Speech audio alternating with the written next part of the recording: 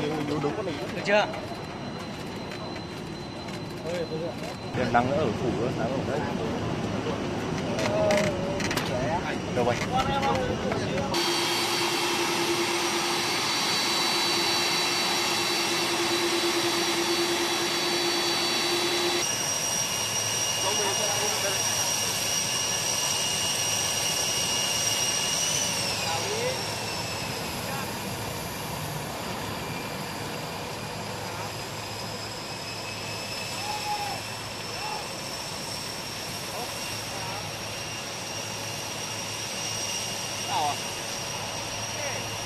Quay cái anh à? Anh trưởng.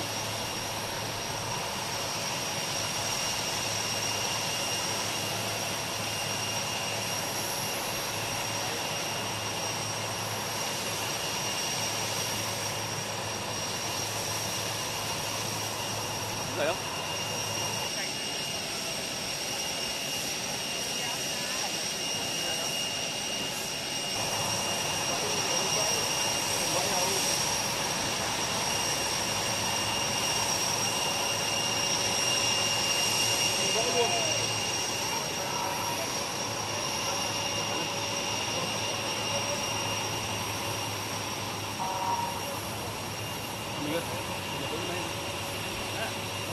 Con cảnh tượng nó cao lắm.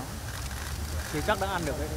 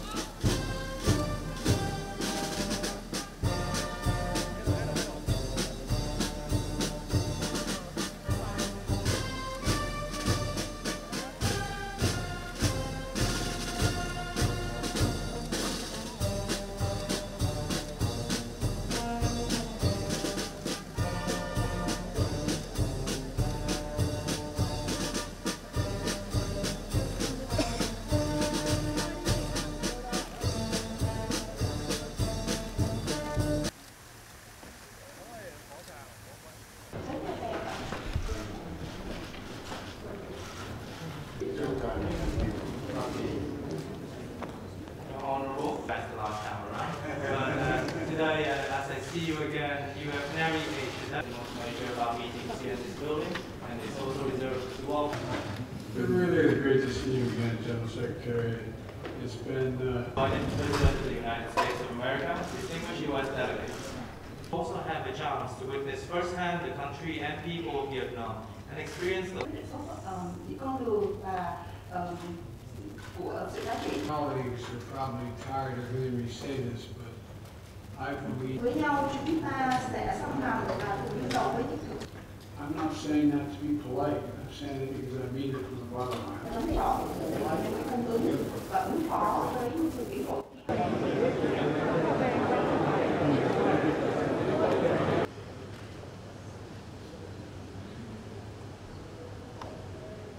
Vì lợi ích của nhân dân hai nước và mong muốn tăng cường hợp tác vì hòa bình, hợp tác và phát triển bền vững trong bối cảnh mới, tôi và ngài Tổng thống Joe Biden đã thay mặt hai nước vừa quyết định thông qua tuyên bố chung nâng tầm quan hệ Việt Nam-Hoa Kỳ lên đối tác chiến lược toàn diện vì hòa bình, hợp tác, phát triển bền vững.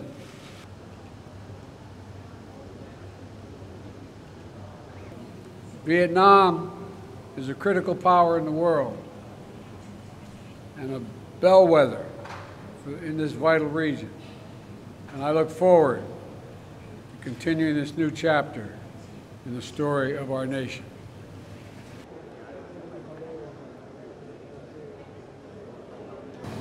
We're working to tackle the climate crisis and to accelerate Vietnam's clean energy transition, strengthening global health security, and advance treatments for cancer and HIV/AIDS.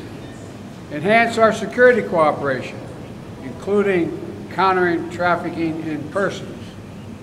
I also raised the importance of respect for human rights as a priority for both my administration and the American people, and will continue to our candid dialogue on that regard.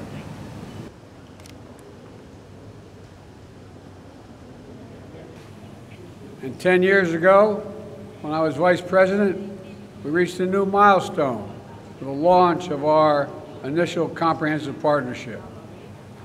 I'm incredibly proud of how our nations and our people have built trust and understanding over the decades and worked to repair the painful legacy the war left on both our nations.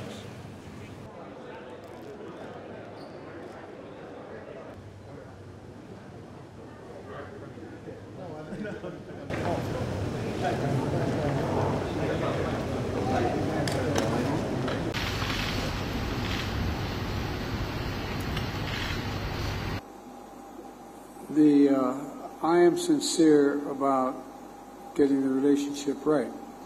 And one of the things that is going on now is China is beginning to change some of the rules of the game in terms of trade and other issues.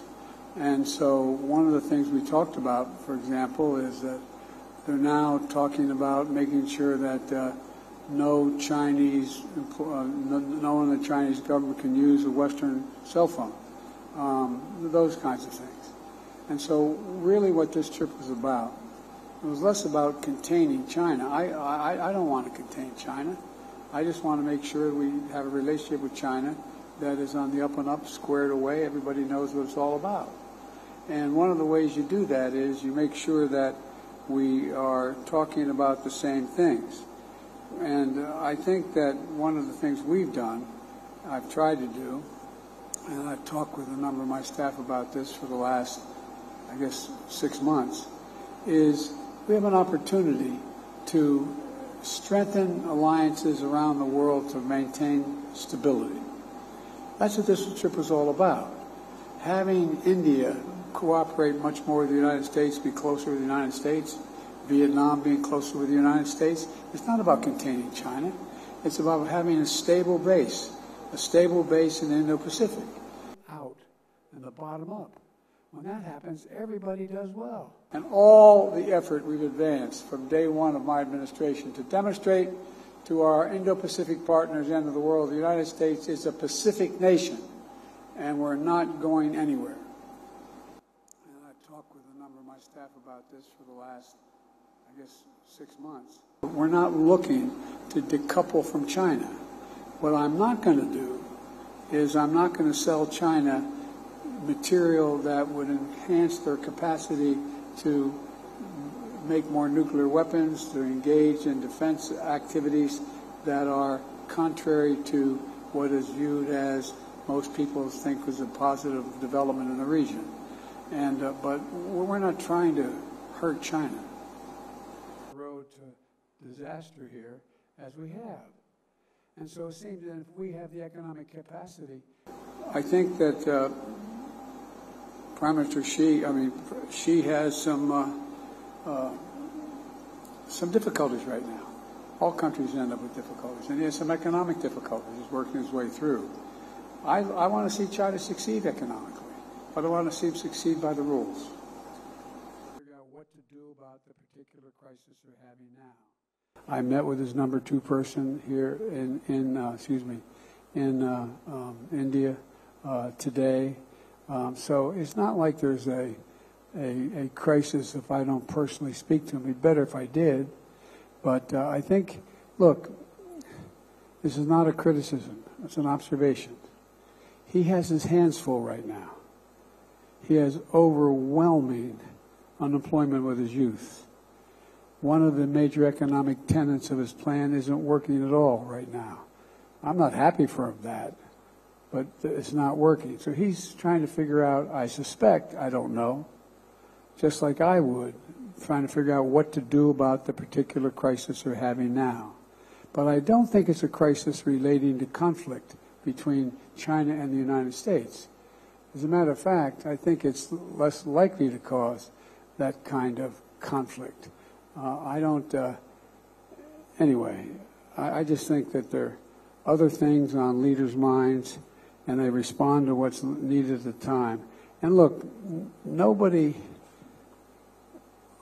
likes having celebrated international meetings if you don't know what you want at the meeting, if you don't have a game plan. He may have a game plan.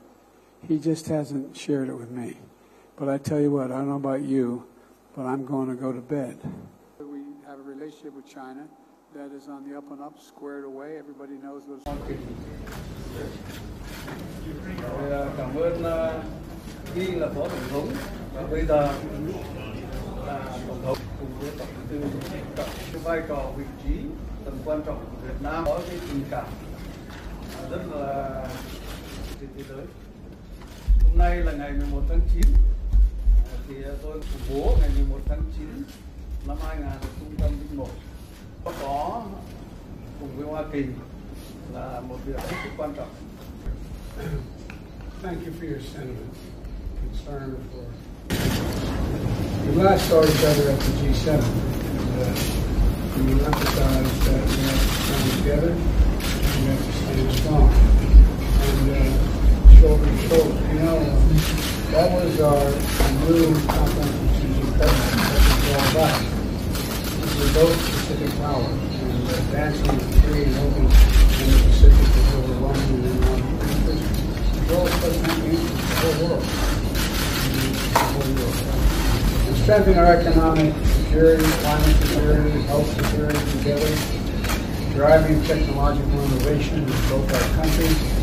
The step toward this goal today, we signed a memorandum of cooperation, helped to strengthen our semiconductor industry.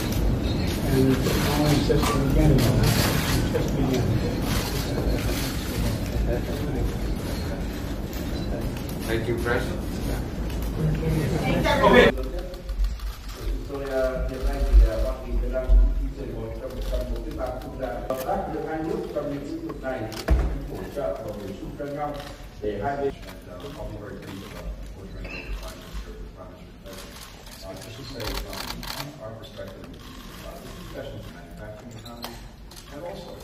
Great enthusiasm for investment in America is rapidly growing.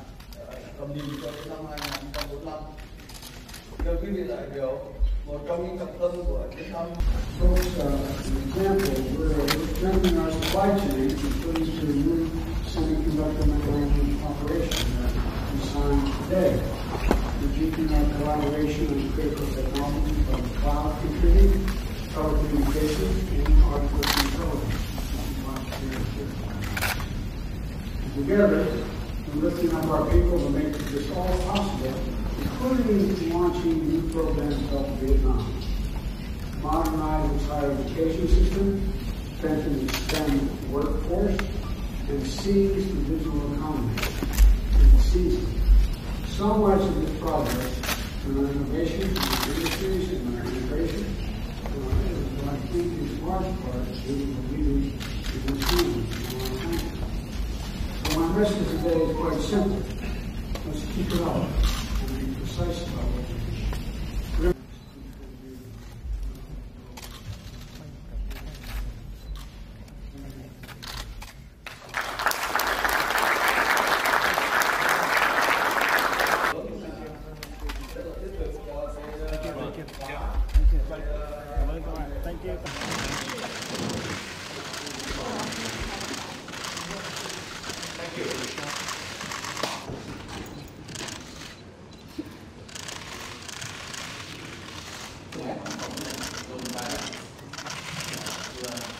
quan hệ đối tác chiến lược toàn diện bền vững phù hợp với thế giới. Everybody knows for people in Iran make space and very sense of the country. We don't even touch me.